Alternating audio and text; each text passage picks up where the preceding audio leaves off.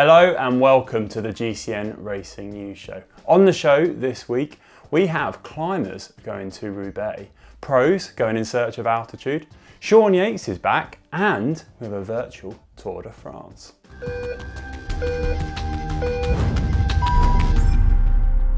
So despite Paris-Roubaix clashing with two Grand Tours this coming season, one of the world's best climbers has announced he will take part in the Cobble Classic. Announcing via French news outlet Le Telegramme, Barguil confirmed he will take part in Paris-Roubaix and switch up his programme in the coming season. Now, maybe it's a good idea. It's a lifelong ambition for Barguil to take part in the race, and also, and rather strangely this year due to obvious current circumstances, Paris-Roubaix will take place after the Tour de France. So it means Barguil can focus on the Tour de France and then go on to maybe experiment a little bit with his race programme. He'll also take part in Flèche Wallonne, Liège-Bastogne-Liège and Amstel Gold in the build-up to the Queen of the Classics. Good luck to Warren, we wish him all the best and we hope he has a good race because it's one he always wanted to take part in, and it'll be interesting to see how he gets on, even if it is a race that isn't quite suited to him. Sean Yates has announced he'll be making a return to team staff, taking on a coaching role with the Nippo Delco 1 Provence team down in the south of France. The legendary ex-pro turned director sportive Supremo has been away from the racing circles for a while now, with his last role being at Team Saxo Bank in 2016. However, he will bring a wealth of experience to the French squad, having taken Wiggins to his 2012 Tour de France win as a director sportive, and we wish him all the best. Pogačar won the Slovenian TT Championships over the weekend, beating Primož Roglič by just over 8 seconds over a 15.7 kilometre course with around 800 metres altitude gain. So it was basically up a mountain, wasn't it? But interestingly, Pogačar used a road bike in the first half of the race, where the gradients of the climb were steeper, and he then changed to a TT bike to finish off the time trial. But perhaps even more interestingly is that Pogačar actually did 6.3 watts a kilo on these steep ramps for around 20 minutes, which is rather impressive. Now Roglič, on the other hand, used a time trial bike for the whole race. It's a big win for Pogačar, beating Roglič on what is perhaps his preferred terrain and speciality. And I think it's a big win as well, not just in terms of physical performance, but also in terms of the maturity of his tactics employed to win the national time trial. Bulls Dolmans have announced the signing of young British rider Anna Shackley. The 19-year-old is current British points racing champion on the track and hopes to develop into a climbing talent with the Women's World Tour squad. It's a big move for the young rider, but it could serve her really well. She signed for 2 years and the team will actually be known as SD Works Cycling Team during her contract period. Bit of science for you now, and a study by Inigo San Millán, Director of Performance at UAE Team Emirates, in conjunction with the University of Colorado, found that pro cyclists have a long-term physiological adaptation which helps them cope and reduce the build-up of lactic acid in the muscles, which we think is a great find, to be honest, and something that us ex-racers, GCN presenters, have always made the most of once our careers ended, really. As Dan mentioned last week, Black Cyclist Network have set up a fundraiser with the aim of starting a 10-rider, British-based domestic racing team made up of BAME riders. And also they will have a beginner outreach programme attached to the team. And in the space of just a week, they've met their fundraising target, which we think is great news. Good luck, and I'm looking forward to following the team avidly. And that fundraiser is still going, so if you still want to donate, you can find the link in the description below this video.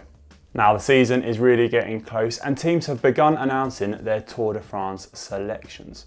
Lotto Soudal have announced that they will be taking Philippe Gilbert, Ewan, Tim Wellens, Thomas de Gendt, Jon Degenkolb, Jasper de Boost, Roger Kluge and young Tour debutant Steph Kras. It looks like a team that's made for stage wins, if you ask me, with a combination of Ewan and Roger Kluge in the sprints, and then the trio of Philippe Gilbert, Tim Wellens and Thomas de Gendt going for those opportunistic stage wins that they have become also famous for.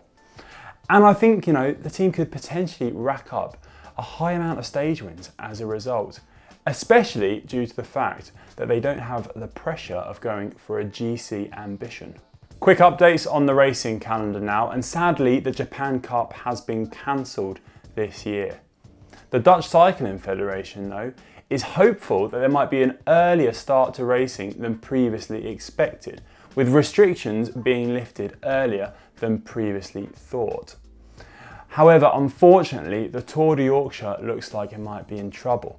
The race is hoping to find £1.4 million sterling so that the men's and women's races can continue. And well, it will be a travesty if we lose such an amazing race on the calendar, so we cross our fingers for the Tour de Yorkshire. The Tour of Poland will go ahead this year, and in a mark of respect to commemorate the life of Björg Lambrecht, a minute's silence will be held before the start of every stage. And also Björg's number 143 from last year's race will be forever withdrawn from the Tour of Poland. And also a special Young Riders jersey will be created as a new classification.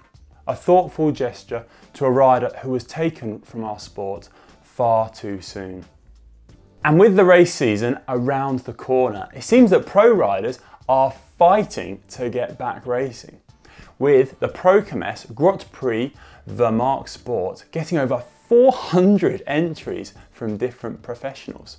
Now, normally in a race like this, a pro can turn up, sign on the line. I think it was like €3 or something when I was racing, and then you can start in the race. But to get 400 entries is kind of a little bit unheard of. Normally you'd get maybe 100 to 150 riders in the race, and they wouldn't all be professionals actually. So 400 is a rather big number, and it's left the organisers in a bit of a pickle because they can only select 175 riders. So they're going to have to be very selective, and I think that race is going to be very, very competitive. So I have to keep an eye on that one. Which got me thinking, if 400 riders sounds like a lot, it's because it is. Due to UCI rules, the maximum amount of riders in a Grand Tour has only ever been just above 200. However, in the one-day monuments, the rules have been a little less strict. The highest number of riders in one of those came in the 1987 Milan-San Remo, when Eric Meillet took the win. And there were 273 riders on the start line in that edition. Whew, that is one long line of riders, isn't it? Wouldn't like to be at the back when the crosswinds hit. But if we move away from the top level of the sport and move away from the rules which govern the top level of the sport through the UCI, well, there is a little bit of a different story. The numbers are, well, absolutely bananas. A race, the Cape Town Cycle Tour, holds the Guinness World Record for the largest amount of participants in one race. In 2004, there was a quite incredible 42,614 participants in the 109-kilometre race, with 32,219 classified finishers. Oh, that's crazy, isn't it?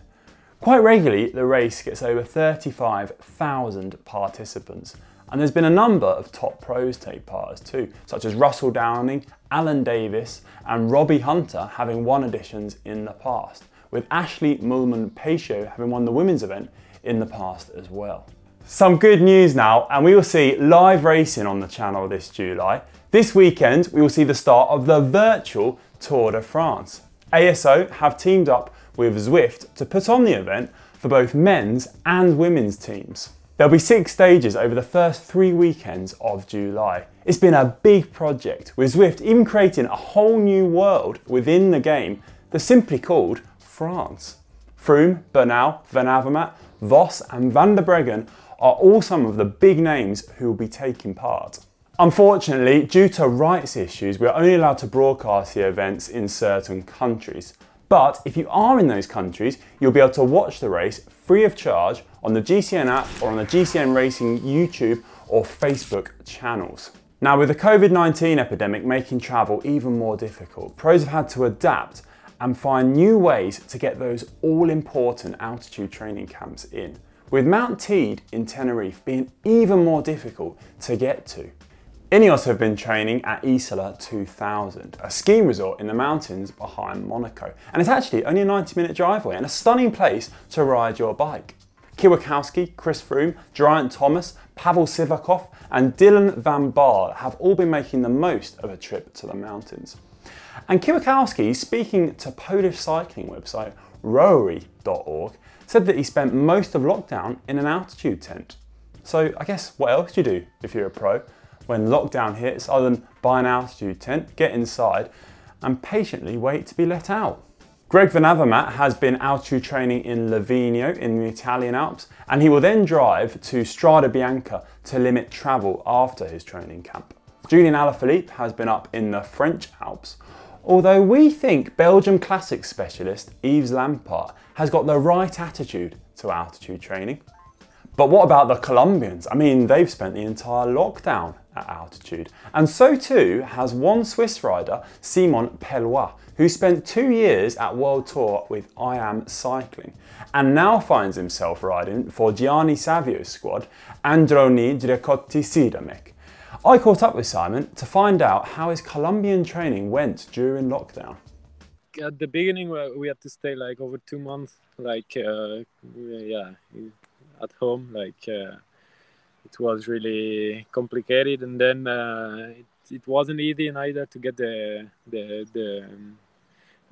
permission to train outside. Like, we were just like one other rider to be allowed to train outside, all just the pro riders in Colombia, and as I'm not Colombian, I had to fight a little bit for my permission, but now it's all good, and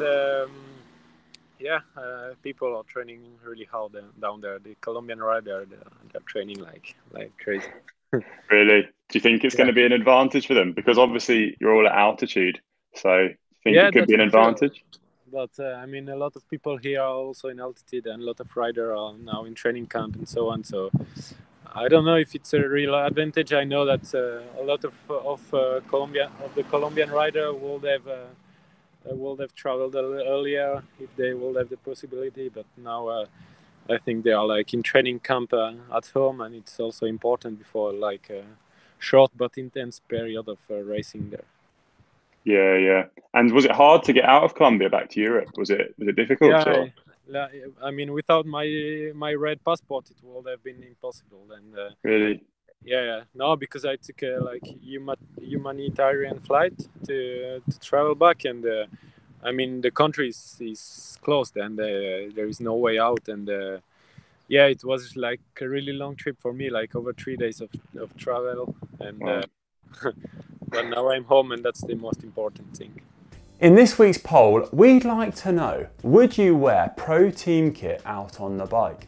We'd be really interested to hear your thoughts on this one, as there can be a bit of a stigma attached to wearing pro team kit. My dad actually wears all my old kit, so if you see the old man out on the roads on the bike in Irish National Champs kit, then yeah, that'll probably be him. You can find a link now to that app poll on the screen now, so please get voting.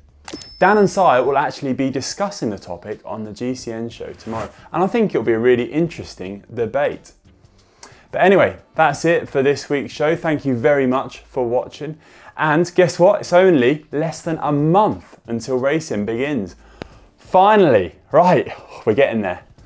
See you all soon. Yeah.